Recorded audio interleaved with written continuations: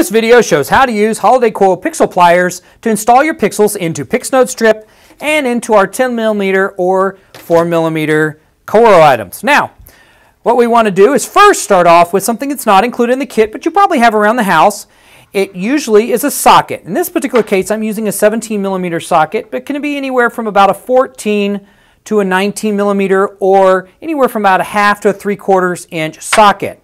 Now, why we need that is we're going to be putting the pixel into that hole. That allows it to go into the socket. The socket works well because it's heavily weighted towards the bottom, and it gives us a spot to push onto and hold the item that we're installing the pixel into.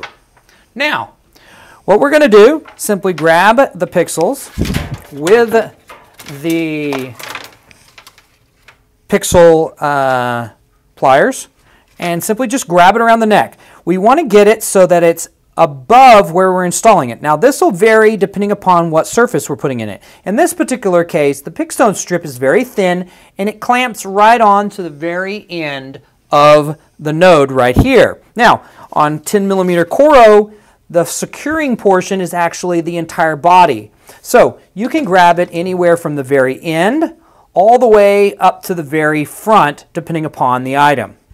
Now, what we're going to do, simply grab the pixel, put the pixel strip, in this particular case, over the top of the hole, and I'm simply going to insert it until I hear it click into place. I don't have to grab this next one here, move it over, and simply just put it in place. Grab the next one, and pop it in place. Grab the next one, and pop it in place. So you just simply keep doing that all the way down the entire length. Now, that's how we do PixNode strip. Now let's show you how we do 10mm Coro. Now, what we're going to do is simply just grab the pixel. Now, of course, we're not covering anything about the direction or the order in which you need to go. You need to, of course, consult our website for that information. Again, we're going to take the pixel hole, put it over the top of the socket. I'm holding it over here with my other hand out of view, and I'm simply just going to push it down until it goes in. Now, how deep you need to put that in will vary depending upon the Coro item. If you're using our 3-layer 4mm, it'll be one depth. If it's 10mm, it'll be another. Typically, what you want is either, in this particular case, let's pull this back out here a little bit so you can see this. You typically want so that the bulb is completely flush with the surface. Now, some people prefer to push them out even further to have better coverage.